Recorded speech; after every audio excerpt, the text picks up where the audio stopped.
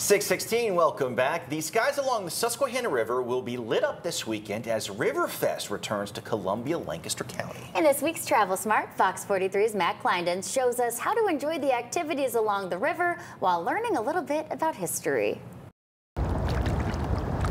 Connecting with our history along the Susquehanna. Or commemorating that history to help build a better future for our river towns. The Susquehanna National Heritage Area is kicking off Riverfest 2024 in Columbia on Friday. The weekend-long festival commemorates the 1863 burning of the Columbia-Wrightsville Bridge by Pennsylvania militiamen during the Civil War to prevent Confederate troops from crossing into Lancaster County. So lighting the match on kerosene and coal oil is really not their first plan, but they're going to do anything they can to stop the Confederate troops. And unfortunately, the wind catches and it burns the entire 1.25-mile bridge in the middle of the night. The festival will feature more than 20 vendors, trolley tours, and live music throughout the weekend. 100 runners will also take a step back in time to compete in the annual Bridge Burner Challenge. They can run up the Northwest River Trail and then come back and they paddle across to actually burn the bridge as part of a multi-sport race. The event allows people to enjoy recreational activities along the Susquehanna River